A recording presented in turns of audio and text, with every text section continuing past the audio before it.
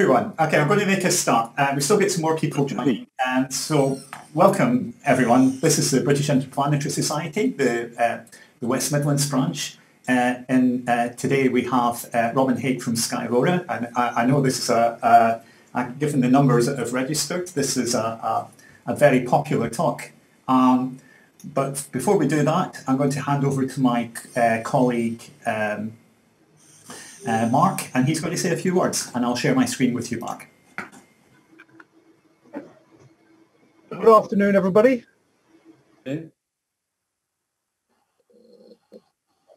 So, as Bob said, welcome to this April's West Midlands talk. If we can move on, Bob.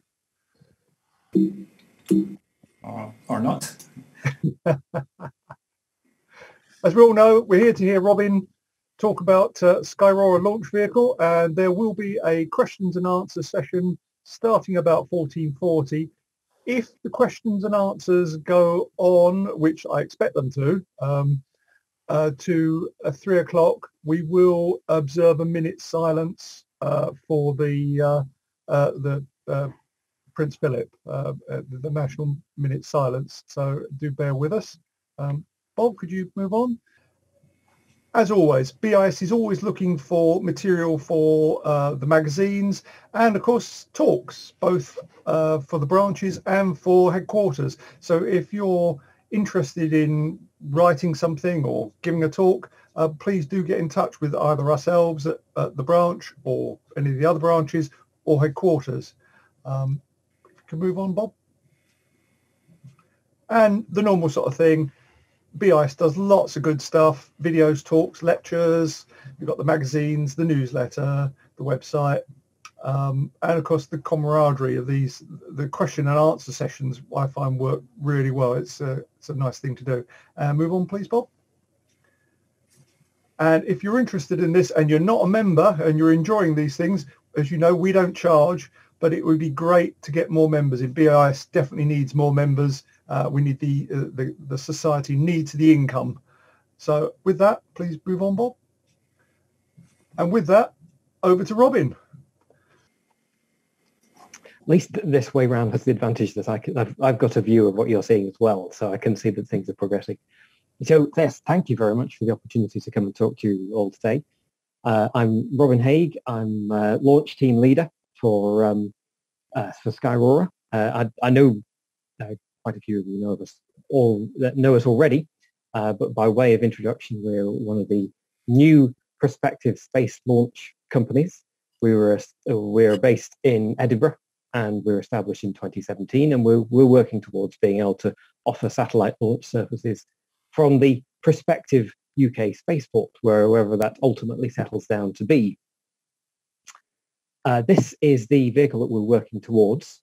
This is Skyrora XL, and it is 22 meters tall, 2.2 meters diameter. So for those that are familiar with Edinburgh, I always wish I could make the comparison to the Scott Monument. The Scott Monument's actually bigger. It's about the height of Jenner's. It's so it'll seem pretty big to be next to, but of course, compared to the next bracket up of things like Falcon 9, it would actually look very small. We'd be flying alongside it for some time. It is a 3-stage vehicle, and we're using hydrogen peroxide and kerosene as inspired by the historic UK programme. So we appreciate it's possibly an unusual choice of late to be going for peroxide and kerosene, but it does a number of very good things for us, as it used to do for Black Arrow. We have a nice section through the vehicle here, and we feel our opportunity for cost-effective launch is in simplifying logistics and optimizing manufacturability. So it's a relatively conventional design paired with some new manufacturing technology, and we have various aspects like the first and second stage follow the same basic pattern to simplify our manufacture. We're reusing the same spherical pressure vessels across the vehicle in different places, wherever we can to streamline the cost of the vehicle and to make it as user-friendly as possible, which is, of course, one of the things where the peroxide comes in, being a storable propellant. So we don't have to worry about cryogens and the challenges they present. And normally at this point of the presentations, I'm always explaining about how it runs in a high mixture ratio, which biases it towards the dense propellant. So it leads to a simple, compact vehicle. But this audience is on the whole very well up on the advantages of peroxide and the heritage of Black Arrow.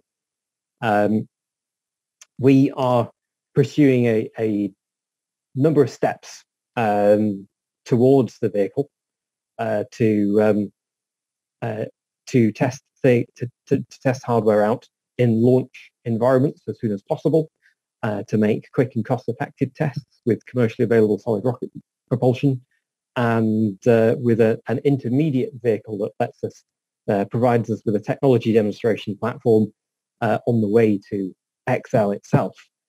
So across here we have the Skylarks, which are named in honor of the original Skylark program as the UK's most numerous space vehicle, and we settled on the names Nano and Micro in respect to the fact that they were so much smaller compared to the original Skylark. It came out of a discussion with Richard Osborne as to what we were going to name these ones. Sky High is an intermediate step, and Skylark L for Skylark Liquid, which also then ties in quite nicely with the Skyrora XL name. Nano was our first launch in 2018, and again, this is using commercially available solid rocket motors for testing subsystems on a smaller scale. Nano 1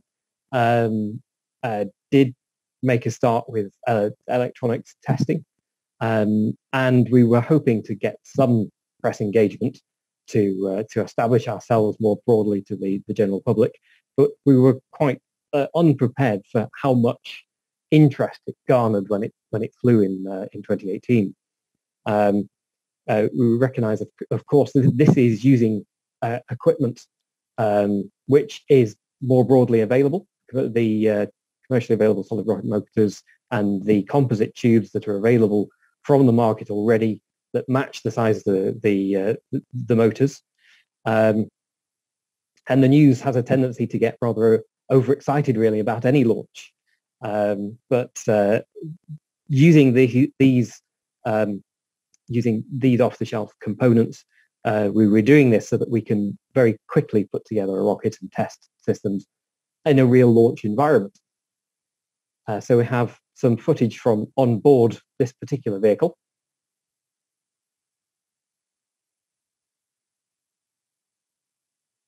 So we're not going very high with this one, but it was a nice start. We're getting up to 6 kilometers, 20,000 feet. And as I say, it proved very useful in announcing our presence within Scotland, at least by the press it attracted.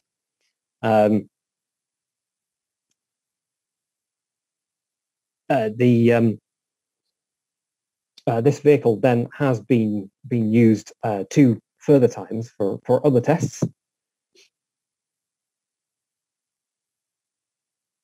So it's a 2-stage recovery. We're up to apogee in about 30 seconds, and then popping in 2 with the 2 halves restrained by a parachute line, but no parachute, so we can do a tumble down to a low altitude before the main parachute comes out. It's a little bit jumpier. It's quite a jumpy video anyway, but it's even more jumpy. I see streaming across Zoom. We'll skip on, but we've got some excellent views of the surrounding highlands from this launch.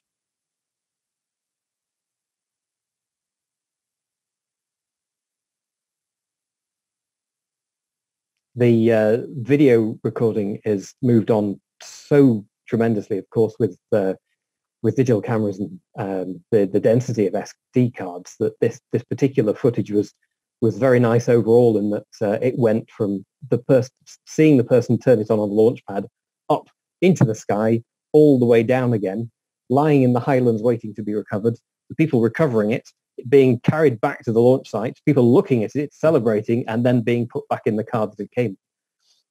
So it's a small step, and we're conscious that we have to judge it with these smaller vehicles. That, let's say, the press tends to get very enthusiastic, but we don't want to be launching vehicles like this and claiming these are our step to space. They're part of our development program, which leads us on to Skylark Micro, which is a two-stage version of it. And this provided us with the opportunity to investigate launch from Iceland. So again, commercially available solid rocket propulsion. We can see the two stages on the shot on the left on the launch rail. Booster, 100 millimeters diameter up to the polished aluminium transition, and then a 75 millimeter diameter upper stage.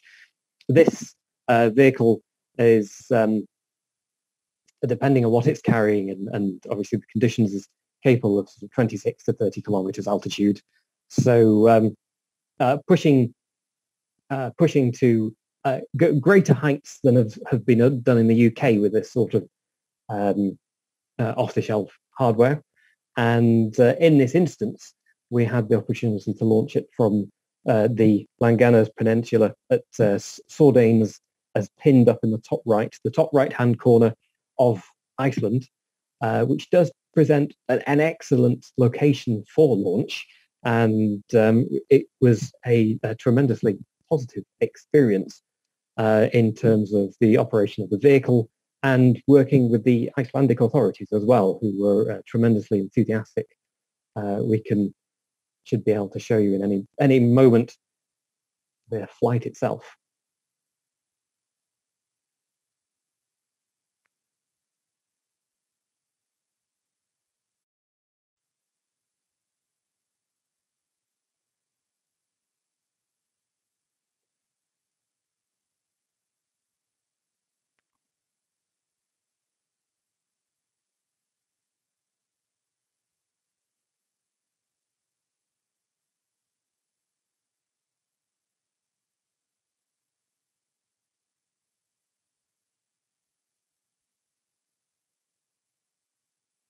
So a big aspect of launching these smaller vehicles is that we treat them just the same as we plan for the larger ones. So you could see in that sequence we had established a small scale and minimal mission control for the preparation of the vehicle and for following the telemetry and such from it. The flight was a great success. And one of the major advantages for this is also for the younger members of the team that maybe have not encountered any launches at all.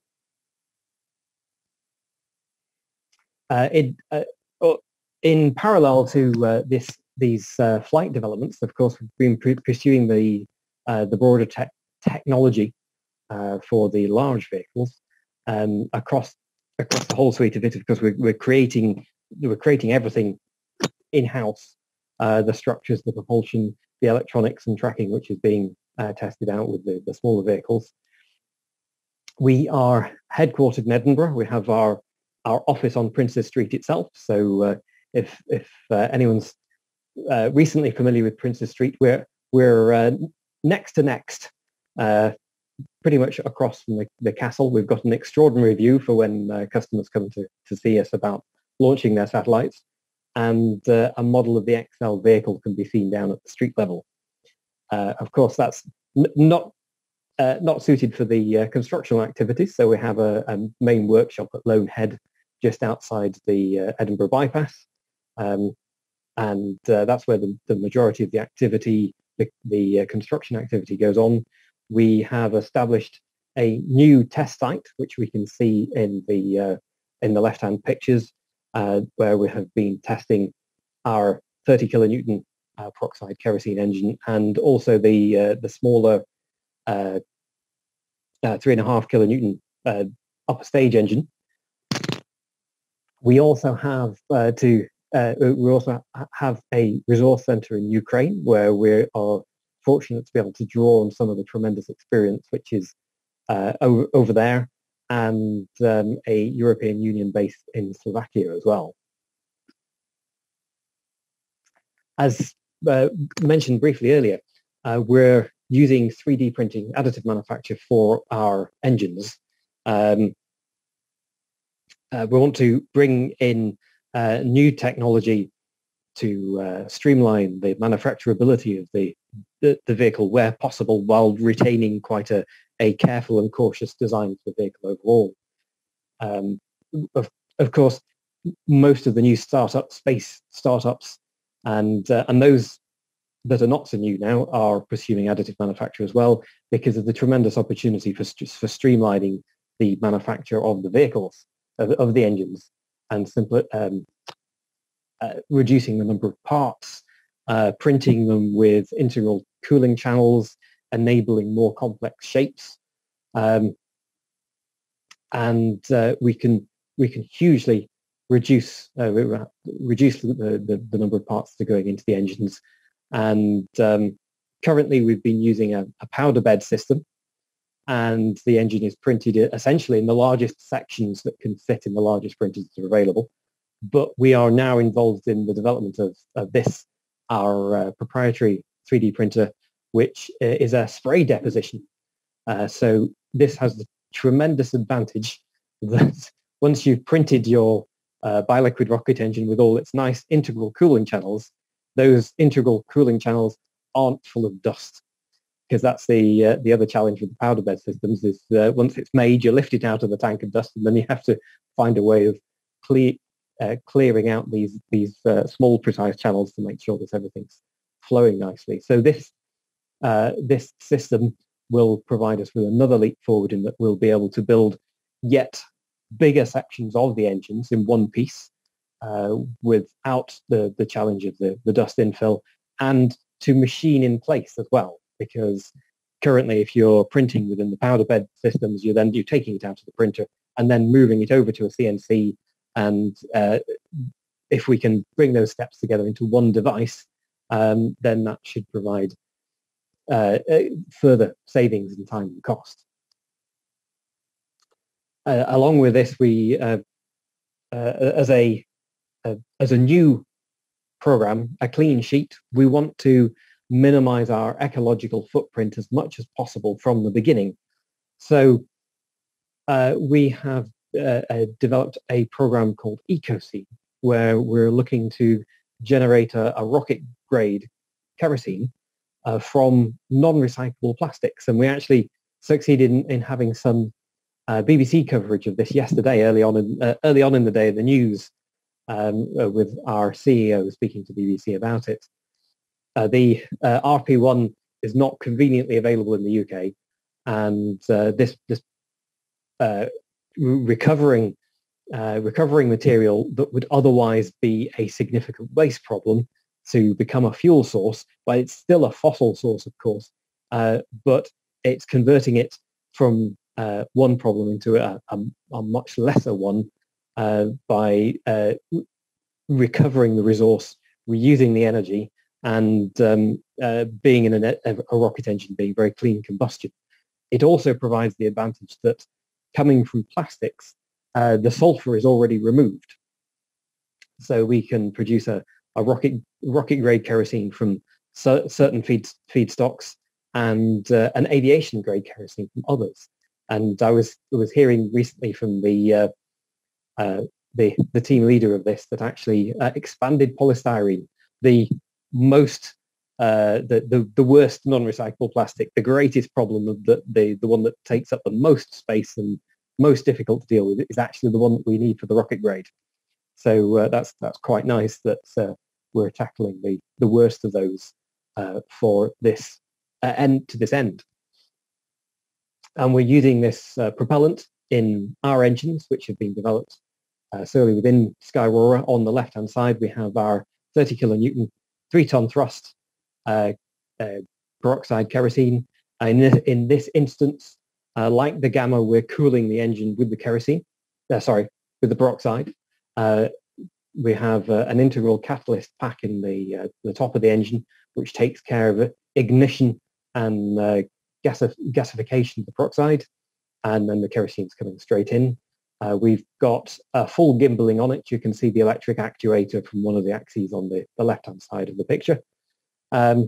This is fully 3D printed. You can see, actually that's a good point looking at the picture, you can see the section with the throat is currently the largest printed piece until the improvement in the printers allow us to do a bigger section in one go.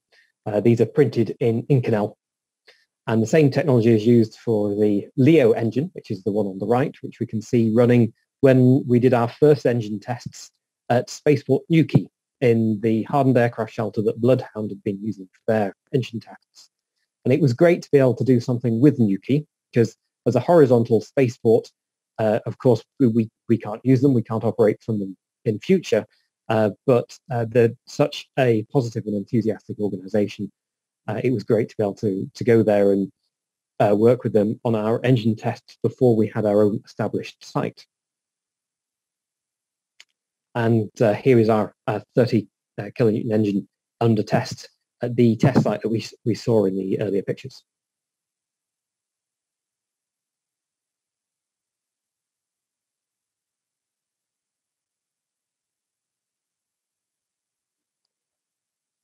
So we understand today that the audio is not coming through, which I haven't been able to sort out, but it does make it easier to speak over it to describe what we've got going on. This is up in the tripod that we had in the picture. We can see the water cooling splashing all over the place, and a successful run of the engine.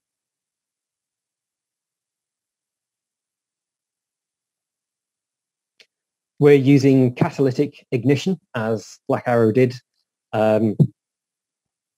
just igniting the engine by opening the valves correctly, so the decomposed peroxide ignites the kerosene when it's introduced. And that engine is now fitted into this vehicle, which is Skylark L, and this is our suborbital technology demonstrator for the Skyrora XL orbital vehicle.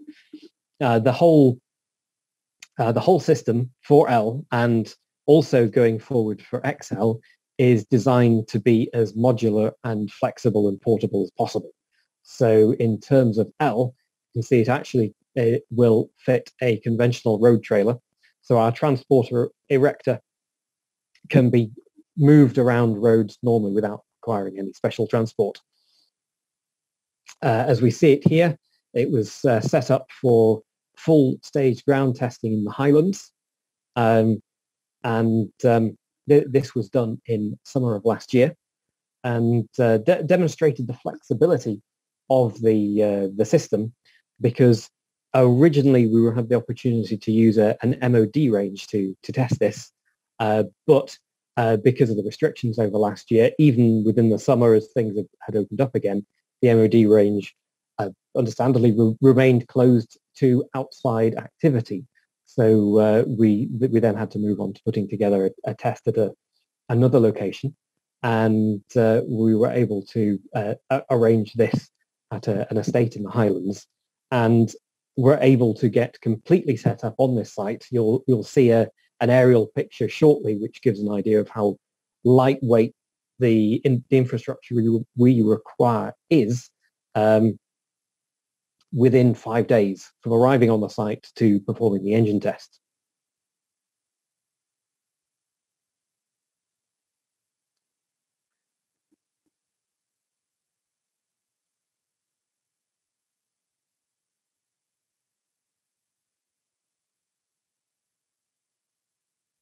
So the only additional equipment beyond that is currently in shot is the command center, which was sited then 600 meters away.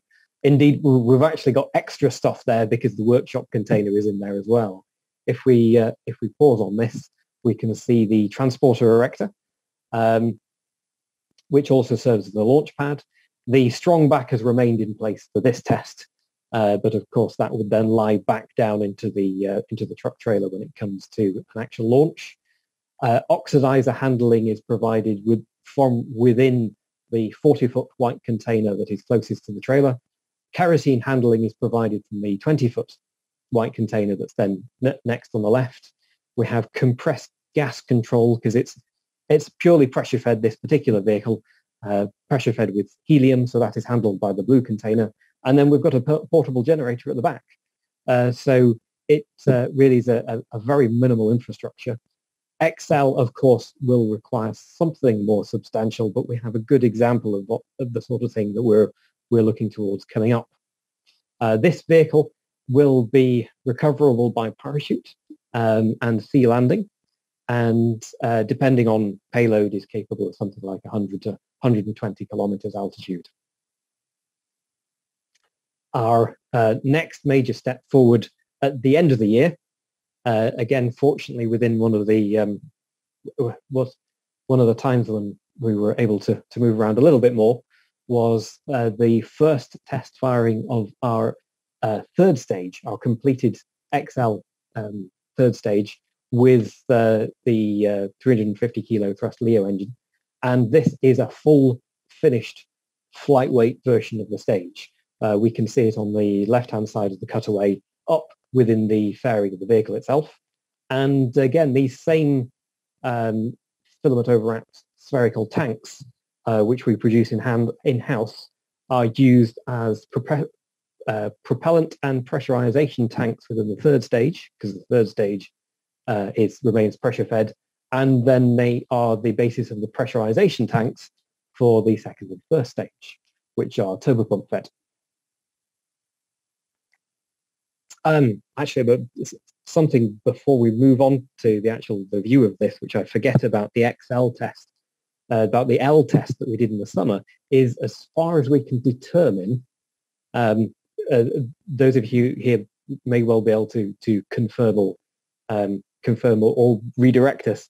We think the L test in the Highlands was the first complete bi-liquid vehicle stage test in the UK since Black Arrow R3.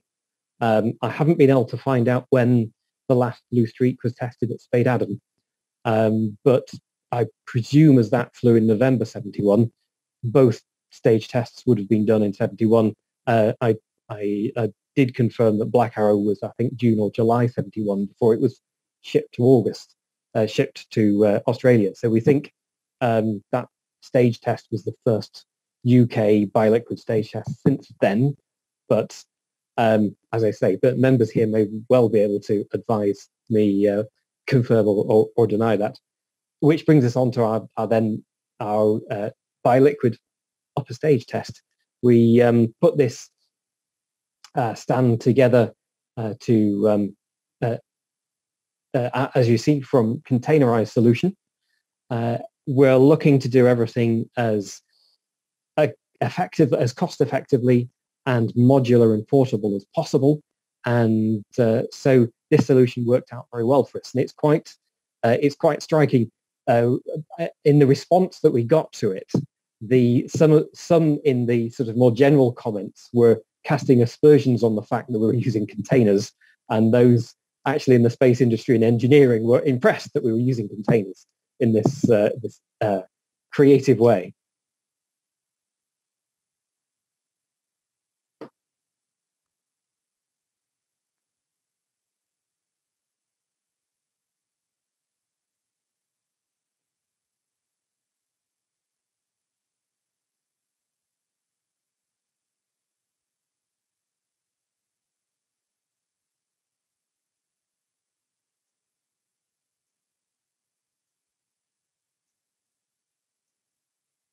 So, as the text was mentioning, it ran through a complete flight profile as if it had been deployed from the second stage and was placing payloads into orbit with one very long burn, a representative half-an-hour wait, and then two further ignitions.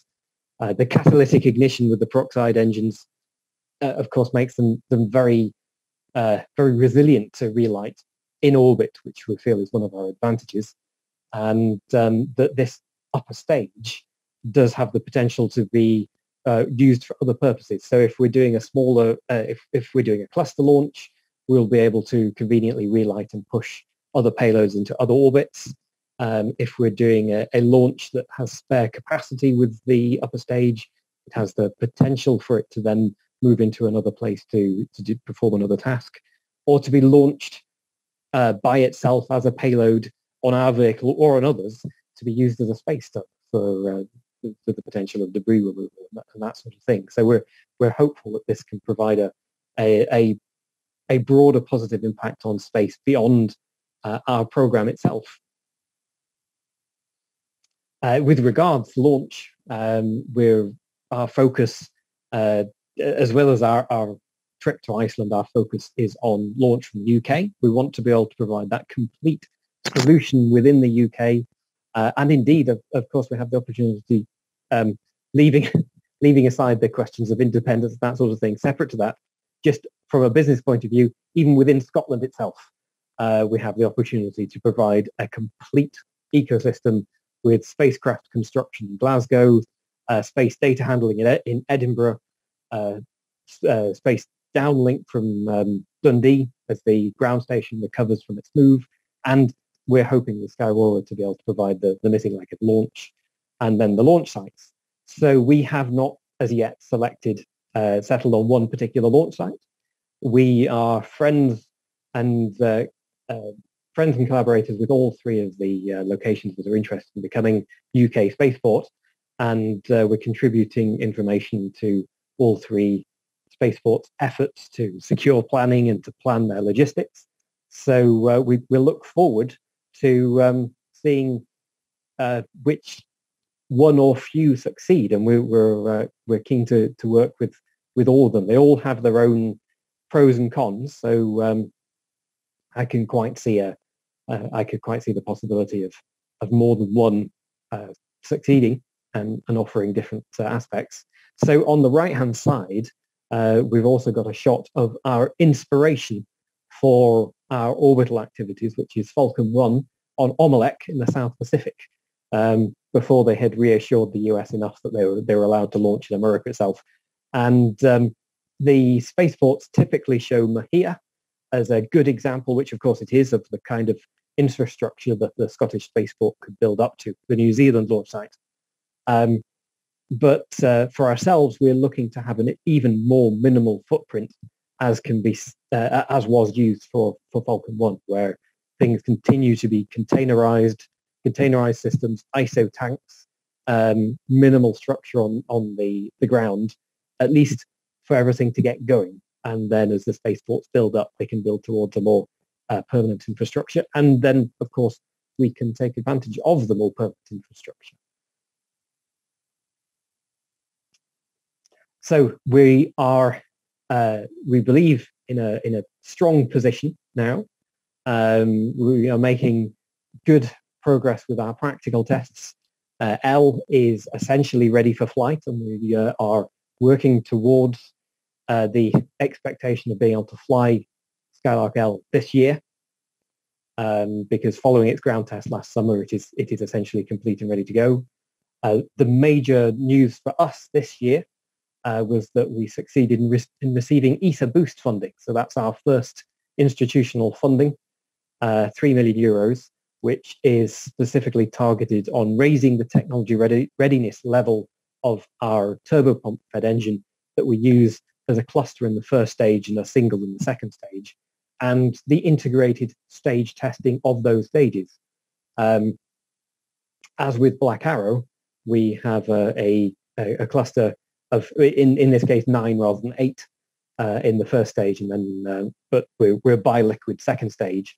We're using the same engine in a SpaceX manner with a nozzle extension, and our engines, our turbopump-fed engines, like the Gamma, are peroxide decomposed steam turbine turbopumps, which give us the advantage of much lower turbine temperature versus a combustion turbopump, and simpler ignition, simpler operation.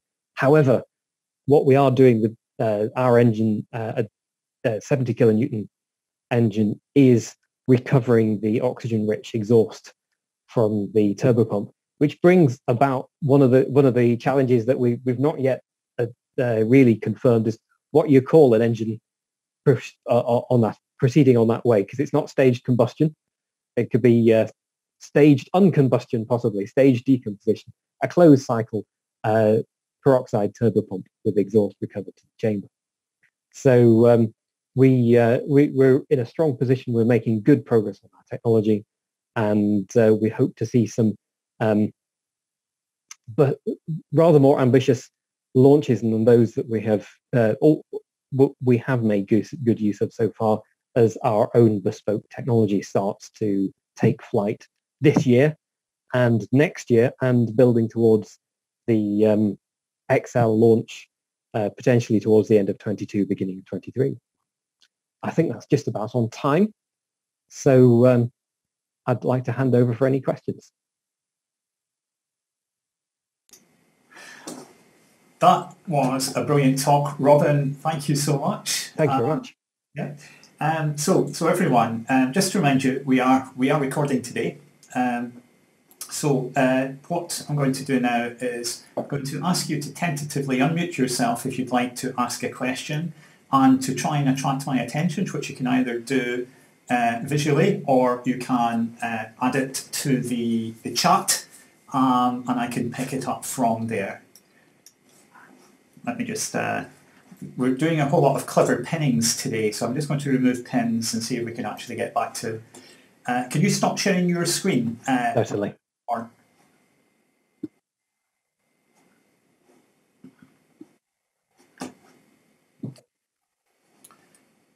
I go to gallery. I could swap over to my to audio on my camera login, if that makes it easier. Yes, please. Yes, that would be great. Yeah. Right. So as I was switching over there, so I think the first one I can see in top row is Robert Law. Robert? Right, thanks. Right, that was fascinating. Right, I live in Dundee. I work at the observatory in Dundee, and I noticed you said something that there'd be a downlink at Dundee. Could you tell me a bit more? I'm presuming that's at the university. Certainly, yes. So I know there's been the long-standing ground station at the university. They've recently moved from the university, I understand, but they've been able to establish a new site at the old RAF Errol airfield. Right. So I understand there was quite some concern when the university closed it off, but they've been able to recover and establish as a new company, I think. Right, that's fantastic. Thanks. Right. Okay, next I've got Hania is asking two questions. First of all, about the recording. The recording will be on the BIS website in the members area. It will also be, shared on the Facebook group, the West Midlands Facebook group. And she's also got a question for Robin, which is, could you expand on the experience of the funding process? Certainly. So we're in a fortunate position in that we're a founder. The move into space technology was a decision of the founder, rather than so it's the money went looking for the engineers instead of the engineers looking for the money. And we know that I think almost exclusively the space programs the space companies that have succeeded have been the ones that have been that way round. Even some which really looked like they were progressing very well, that had come solely from an engineering background, ultimately stopped. So we're in a fortunate position that our founder is the space enthusiast. But now the major step forward for us is the ESA funding, which is providing a very useful chunk towards specific activities for the orbital vehicle itself. It's the first time, for myself, it's the first time I've seen a bid process, and the level of detail that goes into it is quite extraordinary. The team that put together the bid for us spent a very great amount of time putting it together in great detail, and it's it's their great achievements that we have made this leap forward now towards being receiving institutional funding. Great. Let's see, who's next? Richard Newlands. Richard, did you have a question about the weather? Yeah. Hi, everybody. Sorry about my appearance. I've been somewhat roned, but it's all the way. Hi, Robin. That was a fascinating talk, and I'm just absolutely loving all of that, especially the littler vehicles. There were some superb launches. Yeah, I was just asking, there was a lot of talk in the BIS when we did a little study about small launch vehicles, about the wind at some of the Scottish spaceports. It's rather windy up there, and what effect that might have on future launch vehicles. Yes, certainly. It's definitely going to present more of a challenge for us than some more southerly sites. But we have, for ourselves internally, we have surveyed the weather, and we are confident that there is sufficient opportunity within the winds to be viable, and that at least with a maritime location, although it can change quite quickly, the flow above the boundary layer tends to be pretty consistent, because we haven't got very many obstructions in front of us. So it has provided challenges with us for some of the smaller vehicles when we've had to wait a little longer. It looks like the larger ones will, being guided and being a larger mass, the larger ones will be slightly more forgiving than the smaller ones. So it's going to be interesting to see how it develops. We do think that that's one of the advantages that a storable system gives us, in that, leaving aside sort of orbital requirements, as long as it doesn't get too windy for the vehicle to remain physically outside, we can fill up and we can wait. We can have very long launch windows because we don't have cryogens on board. Well, that's cunning. So you basically just sit and wait for a narrow weather window, and then you've got the opportunity to go for it. It is something that is an opportunity for us then. Yeah. Oh, that's excellent. Yeah, good idea. Thank you. Okay, next up, Alan Marlowe. Alan, you want to ask about payloads?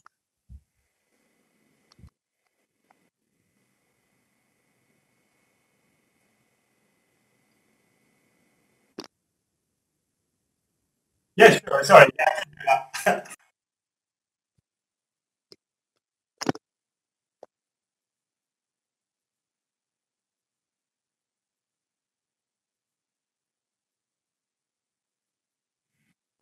Yes, so we're with XL, we're looking at approximately 315 kilos into a 500 kilometer sunsink.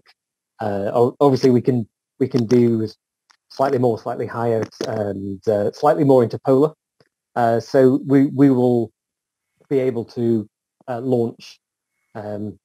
We can provide a single dedicated launch to some of the payloads, the sort of things that Surrey Satellite would put together, or Lockheed Martin small satellite range, or we could provide convenient cluster launch for smaller yet satellites, and then exploit our relight capability to be able to spread them out where they really want to go, rather than just being beholden to a prime payload.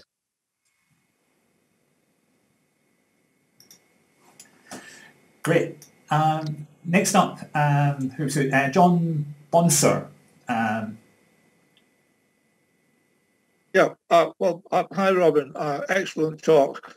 Clearly, Skyrora has made a great deal of progress in a very structured, well-planned way.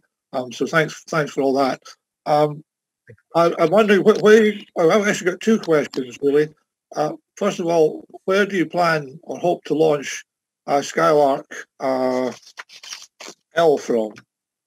And the second question is, there's been some discussion about, and some people I don't want to call this a conspiracy, but some people who know about these things have some concern that a lot of favouritism is being shown to the very large corporations like Lockheed Martin and others, who may seek to hog the Scottish spaceports, seal them up in exclusive deals.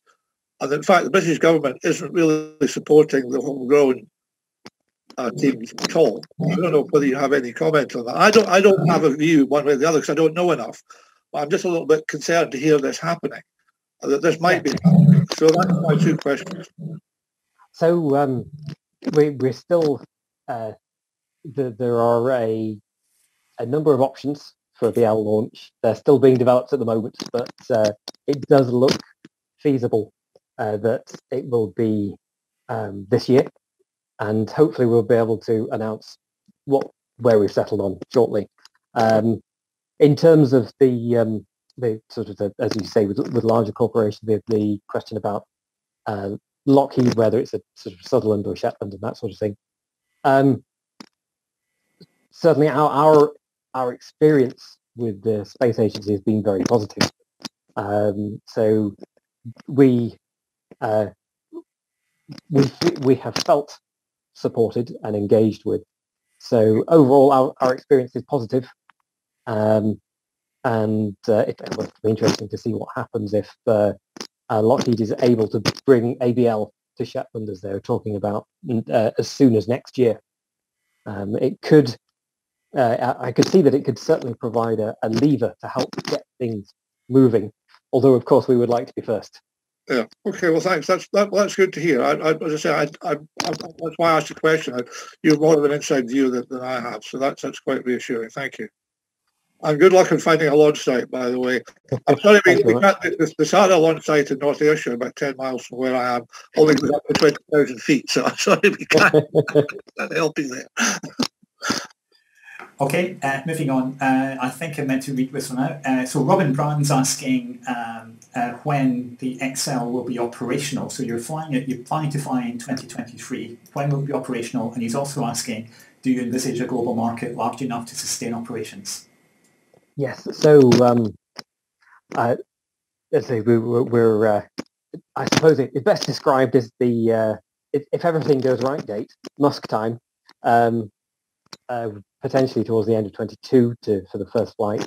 So probably we're looking into the beginning of 23. And of course, it depends then on how that first flight goes. But we are taking quite a cautious approach, and we hope that the intent with SKL is to remove some of the risk, to practice is to work out some of the risks and challenges that we would have had if we jumped straight to XL sooner. So it is feasible that we could make a start on commercial operation then on the second launch, or indeed on the first if people are willing to pay to ride on the first launch. The studies from a number of locations certainly suggest that there's a significant market available. And that there is enough to support more than one UK launcher. Obviously, it's better to be there first, but it looks like 2 or 3 entities operating from the UK is viable. Thanks very much, Robin.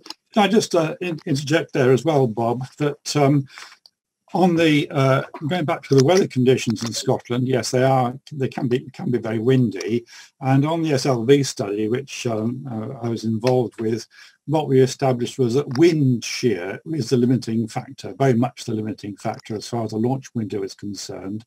So you have a design trade-off that if you make your vehicle able to withstand a particular degree of wind shear, there's a trade-off there, as I say, that you extend your launch window opportunities if your vehicle can withstand, a stronger or a worse wind shear effect. So perhaps I can recommend that to your structural engineers to have a look at. Yes, I'd be interested to see it. Okay, so just before I move on to the next question, sort of I noticed in this month's JBIS, which I received a couple of days ago in the post, there's a paper about surveying the launcher market. It's quite interesting. I only just skimmed it. I haven't got to read it before today. For those who are members and have that. Next up, I've got two people asking similar questions. So our own Amelia Stanton, we were expecting her to have a question about additive manufacture. And Steve Salmon's jumped on the bandwagon. He wants to know the same, pretty much. So you were pretty coy saying what materials. I think you said it's superalloy, but what materials do you use for the specifically combustion chamber, and how much of the rocket do you additively manufacture? Oh, it's okay. It is Inconel that we're using. 718, one of the sort of conventionally available printed ones. It's all about the engines. That's our focus with the printing. We feel that that's where we can best make use of it, and that there are quicker and easier ways of making the rest of the vehicle. I'm fascinated by, I think, is it Relativity, that are looking to print the entire vehicle.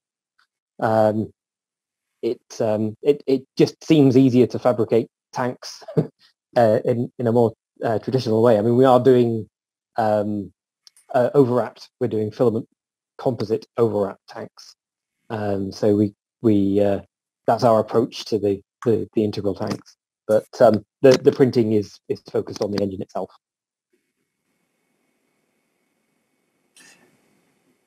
Great. Right. Okay. Another question from Hania. Hania, do you want to ask any of these questions yourself? I've been doing it too. Good evening.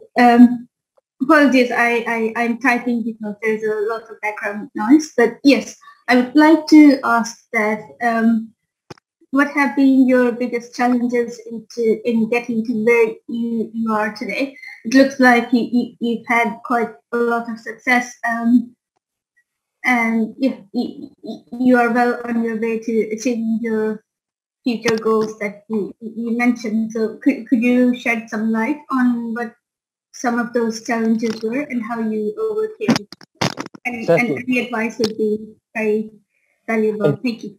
Is that in terms of the enterprise of the efforts of the company or myself? Efforts of the company mainly, in terms of the company itself and some of the engineering challenges, please. Yes. So at the beginning, we had expected that we would be slightly more horizontally integrated. We thought we could draw more on outside suppliers. And what we have found progressively is we've ended up doing more and more in-house, which I know actually is what SpaceX did. They set out expecting to be able to draw things in and be more of just an assembly. But we have found that we're best off doing more. The interstages, creating our own tanks. We thought we would be able to secure the filament overwrap tanks for XL externally, but nobody could quite do the balance of pressure and volume. So we've done that internally, and at least that gives us the advantage that we have control of that, and has led us to be able to make our own spherical tanks for XL. And various small bits and pieces like that, which it's meant it's taken longer because we've had to develop our own stuff, but at least it puts us in a stronger position now. Then overall, it has been a challenge in the outreach side of things, sort of finding locations for activities and stuff, because whenever anybody hears rocket, they automatically assume that it's going to be flying, and it's not necessarily the case unless we're specifically looking at launch sites. So yes, I would say the move from external sourcing, sort of horizontal integration, towards more vertical integration, the extra time it takes to do that, and the extra time than what I might have expected in finding locations for tests and activities and such. Okay, I'm just going to move on really quickly. So next up, we've got Alex Wood. You've got a question about the limiting factors of additive manufacture. Alex, do you want to ask that? Okay, I'll ask it for you then. So I think you mentioned earlier that Relativity are looking to print an entire vehicle additive manufacture. So Alex is asking about what the limiting factors are. Certainly. So currently the volume available, as you can see with as you saw with the photograph of the 3-ton, it's broken up into sections because those are the largest bits that will fit the major printers that are available currently. But that is improving, and so we will be able to further cut down the parts as printer volume improves, and the opportunity for ourselves with our in-house printer that is not then a powder bed one. So it's going to be very interesting to see what Relativity do, and I guess if you're set up to be able to print the whole vehicle, there must be other advantages that you can draw from it. Maybe further incorporation of parts. I think it's easier to fabricate tanks directly rather than sort of icing them, which is pretty much what they're doing. It's a robot arm with deposition building stuff up. But yes, it's going to be great to see what they do. And we for ourselves, we think we've got the right balance of printing the engines, that the technology is really good there, and then using other systems for the other structures. Great, that's grand. Alex, I was going to say, make sure you register for Amelia's talk on additive manufacture in July. Right. Next, Malcolm D. You've got a question about timescale to produce an engine. Yes. So I just wondered what the manufacturing time of it, if you're doing your own in-house production and such like, and I thought, how quickly could you produce an engine from individual components to being bolted to a machine? Well, it's still developing. We're still getting still working on it. The in-house printer will certainly speed it up, because at the moment what we need to do is get externally printed powder bed parts, and nobody currently that we could find for supply was able to do both the printing and the manufacturing of the big enough part. The printing and post machining of the big enough parts. So we have to source it from one people and then do the post machining, and then it goes and then weld it up. So our own printer, so it's been a number of months with the current ones, with the developmental ones. But once we get into production, and assuming our own one comes together, which it is looking very promising, we should be able to shorten that dramatically, because our own system will be able to print and machine in place, so we can do bigger bits. We need less welding, we need less cleaning, and there's no transfer from one machine or indeed one company to another. So time scale projected maybe? Still okay, fine. Defined. It did cross my mind, if you become so proficient at producing engines, if you can start producing them for so-called rival companies. We wouldn't be opposed to it, certainly, no. if it makes sense. Yeah. Good. Okay, so thank you. Next question is about competition as well. Jenny, you've got some questions about competitors. Yeah, thank you. Hopefully you can hear me. Yeah, really interesting. Thank you for your presentation. I just wondered where you saw yourself in terms of your competition, and who would be your main rival, and whether you saw Horizontal Launch as also being a direct competitor, or do you see them in a slightly different market? I think we're well placed. Obviously, Rocket Labs are the ones that are up and running in this sector and doing tremendously well. But I think that's to the advantage of everybody, because they're proving that it's possible on this scale. I know originally there was talk of them potentially coming to Scotland, but I don't think there's any point given the facility they have in New Zealand and the new facility they have in the US. I think they're well covered for what they need. Virgin obviously is expecting to operate from Newquay, and I think there's inevitably some overlap, but they have got a slightly different. It escapes me at the moment. I can't remember what their total payload is, but they've got a slightly different payload and different opportunities with the air launch vehicle. So they will presumably be able to access other orbits that we can't, being a UK-based vertical one. So I think it's different niches with the horizontal takeoff. There's various competitors across Europe that we know varying amounts about. I guess it tends to be in normal times when there is the conferences and things going on. It tends to be a relatively sort of friendly competition. I've previously in the past we've spoken most to PLD and to Namo, who PLD would be equivalent from Spain, and they've had some very good infrastructure set up in Spain. I think they've had a bit of a delay though in funding. Namo in Norway are looking at a vehicle which is very much smaller, sort of providing dedicated launch to nano satellites. The German operators ISAR and Rocket Factory Augsburg are coming along very well. They've got plans set up variously with Sweden and I think with Shetland.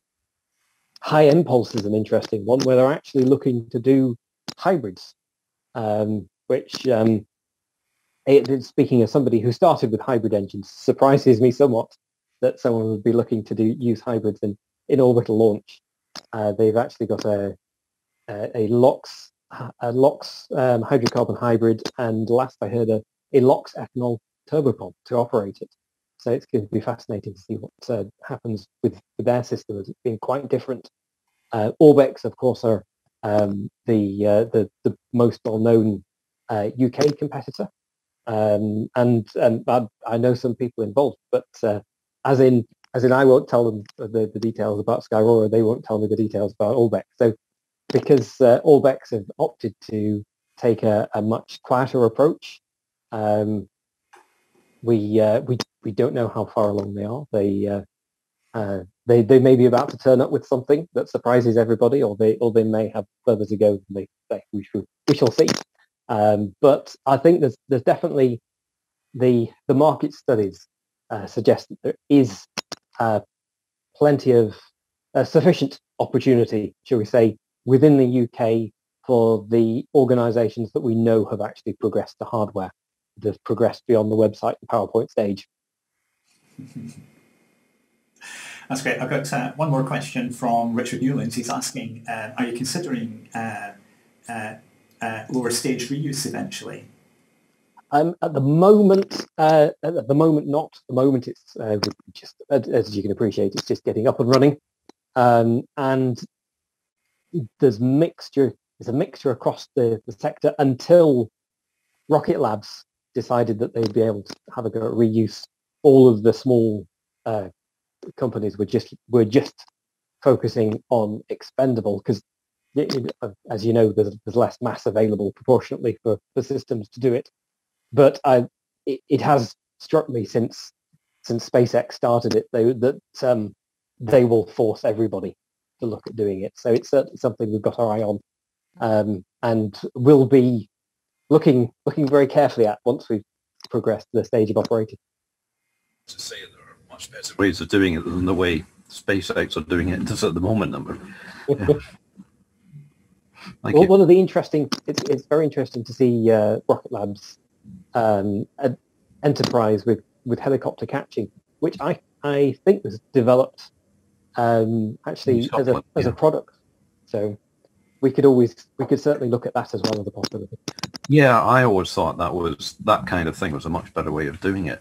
They did their initial testing, I think it was West Frew or something, but it was done in Scotland actually. It's interesting footage. I shall have a look for that one. Yeah. Okay, I've got next up. I've got a question from Ian Kennedy. Ian, do you want to ask your question about space launch regulations? Yeah, thanks very much, Robin. That's been an absolutely fascinating lecture. I suspect quite a lot of the people here have been following the sort of consultation and things that have gone over the last year with the space launch regulations. Me very much as an amateur.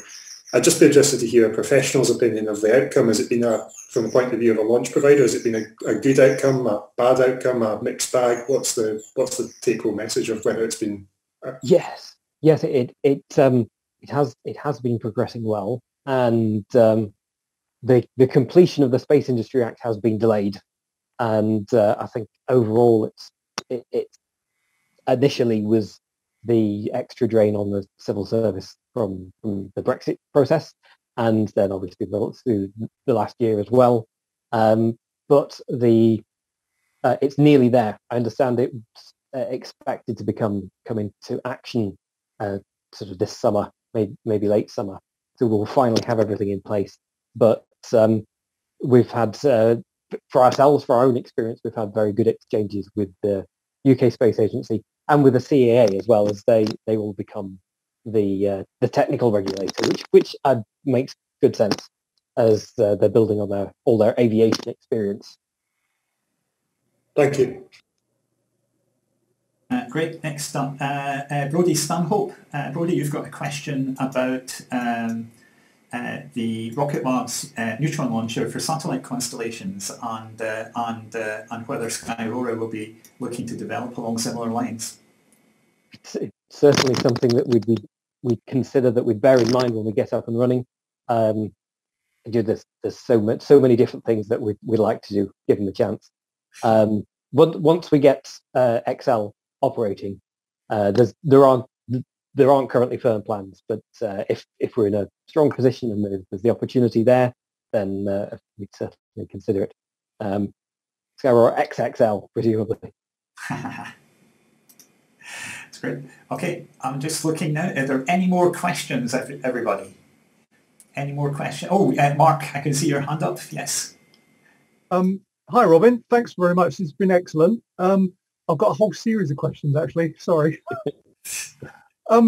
First off, the diagrams you showed on your liquid propellant vehicles earlier, did I understand from the diagram that you're looking at a toroidal tank, like the old German Type 1 design? Yes. Excellent. I've always been fascinated by the idea of this. John's laughing as well, I can see. Would you like to say a few words about the reasons for choosing that toroidal design? I'm guessing it also helps you with your structural strength, but I'll leave you to explain it. And then if you don't mind, I've got a couple more questions on other topics. So we feel it's a particular opportunity for efficiency with reducing the mass. Essentially a very minimal divider, provided it's successfully leak tight between the two.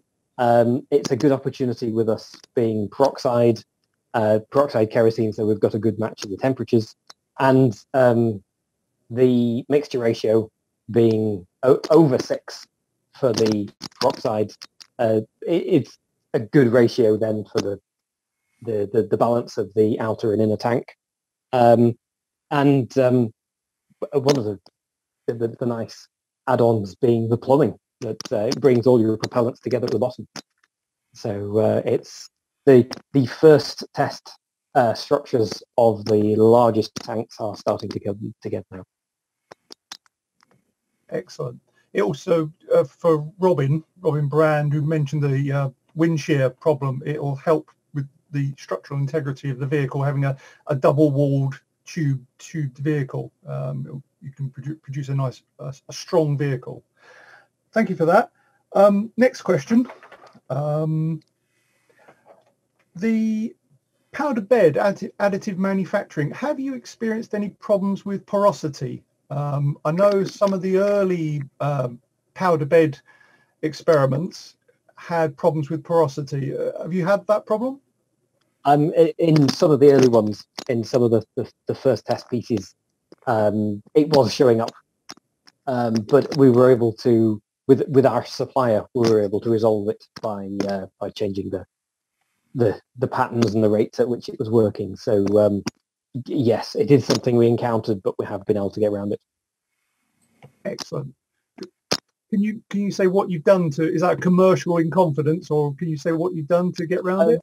It is just in terms of for the given printer, it's in terms of the feed rate, and it's just settings on the system. Thank you. Next question. Are you, in the engine, the engines that you're developing, are you using fuel film cooling? No, we're just purely regenerative cooling. Marvelous. And the last thing for now, this is a bit of a cheat. The branch is hoping to run another propulsion conference next year in April.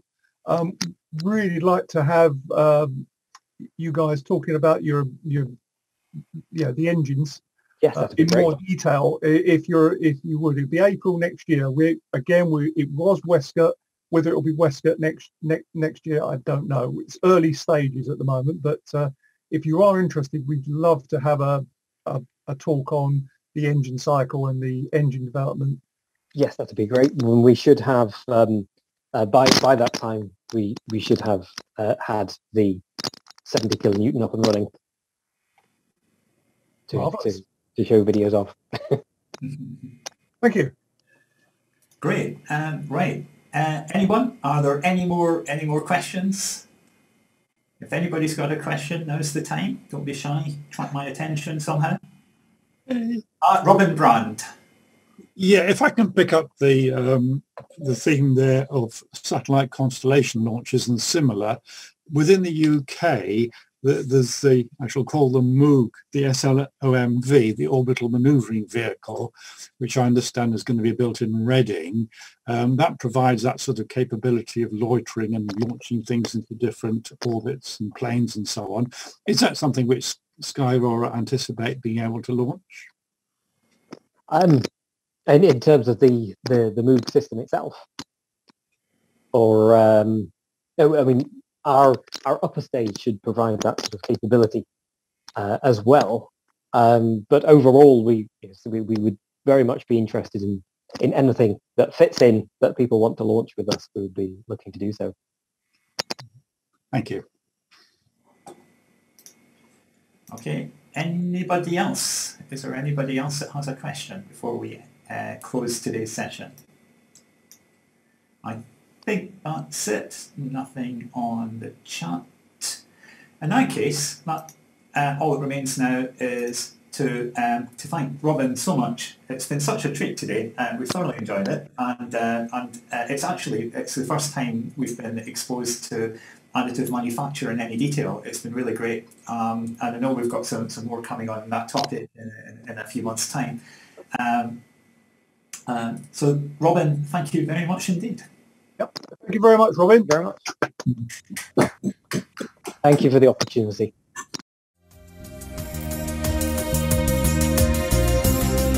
Thank you.